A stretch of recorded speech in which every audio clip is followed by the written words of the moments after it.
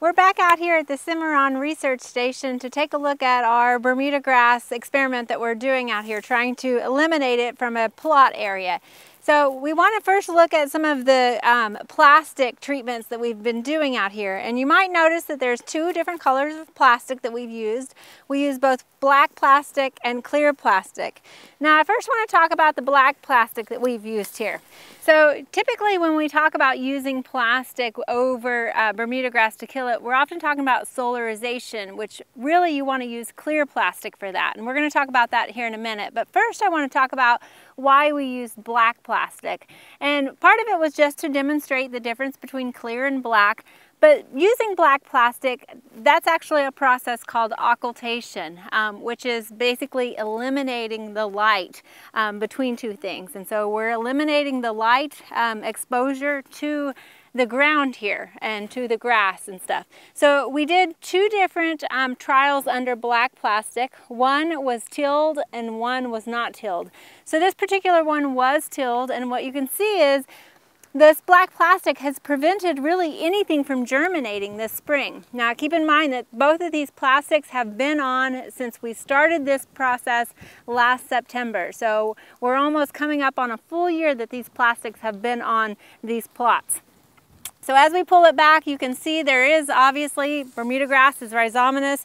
It's going to grow in from the edges, but the stuff that has been growing underneath the plastic, it's actually very bleached out, and this is called blanching when you've eliminated the light or you've buried the plant. So you can see the difference. This Bermuda grass was growing over the plastic and this was underneath it.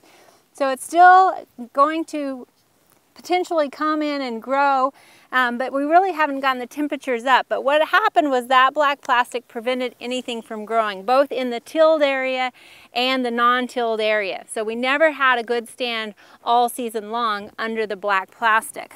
Now let's shift over here to the clear plastic. You can see this plot was not tilled. You can see that there's still some vegetation, but at this point all of the upper growth is dried. Again, we still have a little bit on the sides. Now we suspect that the thickness of plastic that we used might have been too thick because it's pretty opaque, which means we're not getting enough solar light penetrating through here to really heat that up and create that greenhouse effect to kill everything. It also might have been that there's not enough moisture underneath this at a certain point as well to help steam it. It is recommended to use a clear plastic that's anywhere from 2 to 6 mil. So because 6 mil seemed to be a little more opaque than we wanted, what we're going to do is kind of repeat this process, and we're using 2 mil, which is thinner, so you might have to be more cautious about the wind and damage to create holes, because you really want to create an envelope. Now over here we've done a larger plot. This is a 10 by 10, probably more of a typical size for a garden bed. You can see how much condensation is forming on this, and this has only been here in place for 1 week at this point.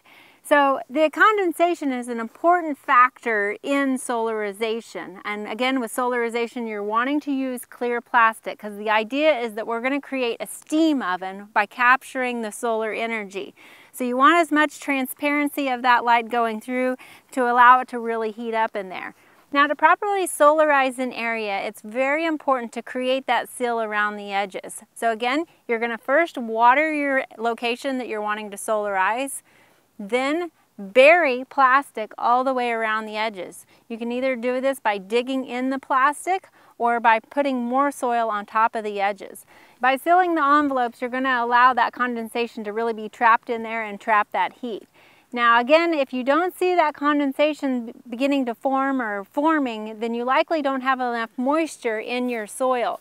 So you're going to want to pull that back, irrigate that area, and then rebury those sides. Again, making sure to seal it. Don't just put bricks along the edges leaving gaps, because that will allow that heat to escape. This condensation is actually a critical component to solarizing the soil. That's what really helps heat up this space and allows you to eliminate those nematodes, the fungus, insects, and other things that microbials that might be living in the soil causing problems on your plants. The other thing is it will also kill weed seeds potentially and the vegetation that's already existing there in that area if the temperatures reach a high enough degree. Now, right now, today, the temperature outside is about 88 degrees according to the nearby mesonet, but you can see on our thermometer that it's actually reading 102 underneath this plastic. So that just shows you on an average day the difference underneath plastic. Now, the other thing to keep in mind is, you know, this is going to heat up this whole area, and the sun's energy, the heat, doesn't know the difference between the good guys and the bad guys. So when we remove this, after about 4 weeks, you want to do this in the heat of the season. And when we remove this, we're going to then want to put down some compost or something to work back into the soil those good bacteria. We hope you enjoyed this video. It's part of our Oklahoma Gardening YouTube channel. You can also find even more videos on our OK Gardening Classics YouTube channel. And join us on social media for great gardening tips, photos, and discussion.